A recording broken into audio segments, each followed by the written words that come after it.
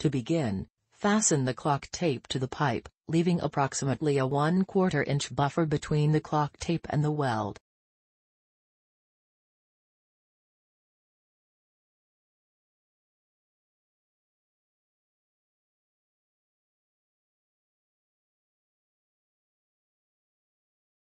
Next, draw an arrow at 0 in the direction of the clock tape. Draw a large 0 in the bend of this arrow to identify the 0 mark on your clock tape.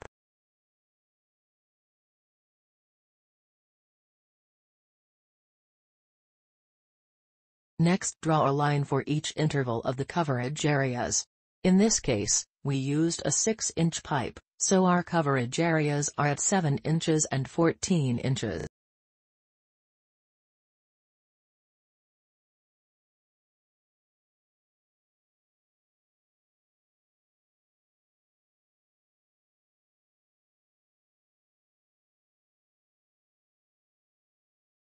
Now, with the film in hand, flap to the right and away from you. Place the penny on the film using the straps.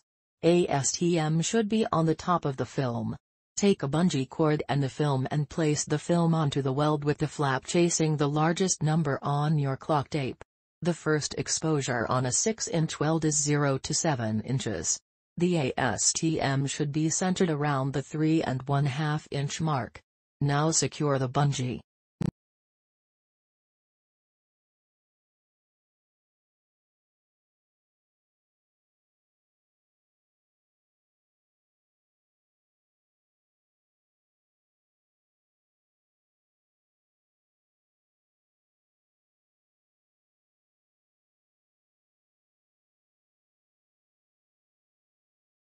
Next is the placement of the source.